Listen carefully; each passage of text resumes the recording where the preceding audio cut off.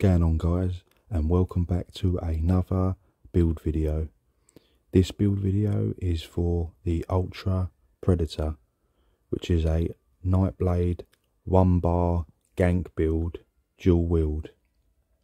So we'll jump straight into the sets. The sets I'm running is the Witch Knight swords, 2 sharpened, 1 with a weapon damage enchantment, and 1 with a absorb stamina enchantment.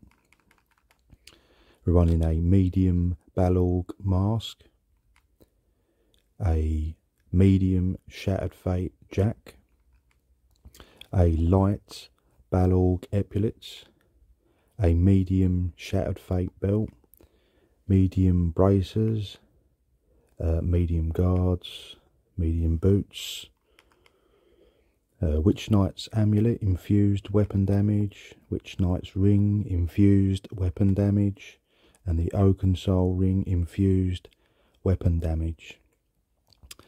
So this combination, when you're fully buffed up with continuous attack, so capturing a resource point in Cyrodiil, the weapon damage will stack up to about 8.5k. which is insane, and the pen will hit around 27k. So you'll cut through most people as the damage is super high. And the explanation of the sets. So I've put on Shattered Fate as it is just one of the best sets in the game, as it allows you to run more medium than you probably normally would, as you're getting so much penetration from the set. Normally I'd run a lot more light, as you need the penetration, but with Shattered Fate, because it's giving you 800 penetration, you can run full medium to boost your critical damage. That is why I'm only running 1 light piece on the shoulders, and the rest is full medium. And doing that is allowing me to get very close to the crit cap. I think one of the swords I should have had precise, maybe, and I think I would have hit about 71, 72, and I think one of the pieces, yeah, is not golded out, so it's quite close, 69%. Add the 50 base, that's 119% critical damage bonus.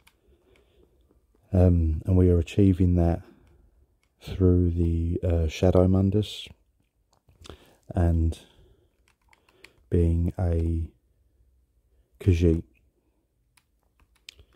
as a Khajiit will give you more critical damage bonus. So we're stacking into crit damage, but you're also getting, even though we're stacking into crit damage, you're still getting super high weapon damage and super high pen. Obviously we're running the Balorg because it just stacks the most weapon damage and penetration. One of the best sets that's heavily used in PvP. And the other set, which was obviously there's 4 pieces remaining, I've been recommended this set, and it is a brilliant set, as the 4 pieces will give you just lines of weapon and spell damage. So I think this is probably the best in slot for the combination, as because we are running a monster set and a mythic, we're down to 4 pieces. So if we go into the skills have remained the same from the previous build. When I was running Flame Blossom, so the Merciless Resolve, so you do 2 heavy attacks and then you can obviously fire this at someone. It hits incredibly hard, better than the Impale or the Vampire Execute in my opinion. We've got the Shrewd offering, which is obviously your heal over time, burst heal, sorry, and obviously having that slotted you get extra magicka. Whirling Blades, which hits very nice. Concealed Weapon, which will give you your Major Berserk off balance, Minor Expedition, and obviously your Shadowy Disguise. And obviously the Dawnbreaker, which obviously hits very, very hard. You can swap that out for the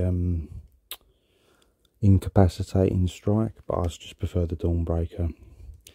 And obviously next patch I think they're making that into a more of a cone attack. It's meant to hit a lot easier, so I would definitely stick with the Dawnbreaker. Obviously you want to make sure you got your Vampire, as you want the Darkstalker passive. Sorry, not the Dark Strike from the shadows, as you'll get more damage. And obviously you're undeaf, so when you're low on health you'll take less damage.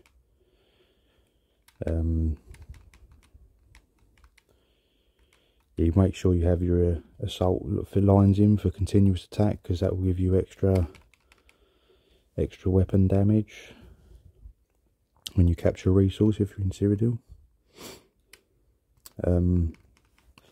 Like I said, the stamina recovery is not too bad, but the reason you still have to be careful, Wesley, obviously, because I'm stacking into Magicka. Some people don't like that, but I like that, as you can just spam heals.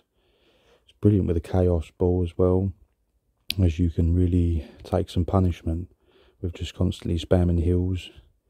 And the stamina recovery, like I said, you are heavy attacking, you gank by doing a shadowy disguise, heavy attack into whatever you're doing, either a Merciless Resolve or a Dawnbreaker. So as long as you're heavy attacking, I find the sustain okay. It can be a bit like lacking if you're really hitting lots of targets at once. You just need to know how to manage it. It is manageable. I mean, I always use the Bewitched Sugar Skulls just for the max resources, but you can probably swap that out for maybe the Dubious Cameron Throne, but you're going to lose damage. See, this build is all about just pushing the damage to the absolute limit. I could run obviously a higher max Magicka food, but I just don't think that would be worth it though. Yeah, obviously make sure you stage 3. But yeah, it's a pure damage build, because it's just all about ganking, hitting super hard and getting out of there quick. And people will struggle, once you get used to the build, people will struggle to take you down when you're escaping, as you've got you can spam the heals, spam the cloak. It really is a hit and run sort of build, and it's very effective in Battlegrounds. I'll show the champion points as well if you're not in Battlegrounds and you want to do a bit of Cyrodiil. Again, stack into all critical damage, so the Fighting Finesse, the Master at Arms. I've dropped Deadly Aim, as that doesn't buff the Whirling Blades. So I've put the Untamed Aggression, and obviously the Backstabber for more critical damage. So you can play around with these. You could put Exploiter if you're hitting with the concealed weapon as you're off balance, or you can throw on Raffle Strikes. And obviously the green, you just want your Steed's Blessing, Liquid Efficiency as you'll cane through potions. And the red one, again, I'd recommend the Bastion to cut through people's shields. You go into the recovery ones. I wouldn't bother too much about the armour, as you'll go down, you know, if you're hit with things anyway, so it's not really going to save you much. Maybe a bit extra health, and obviously your movement rate is good, but obviously play about with these how you feel.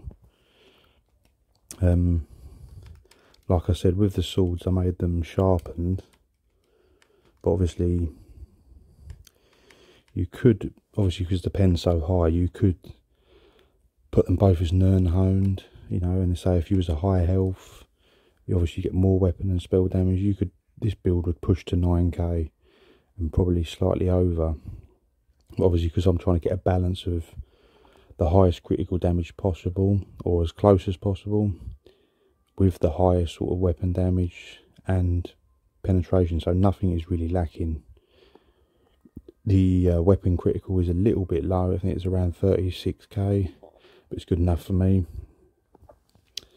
Yeah, so that's the build.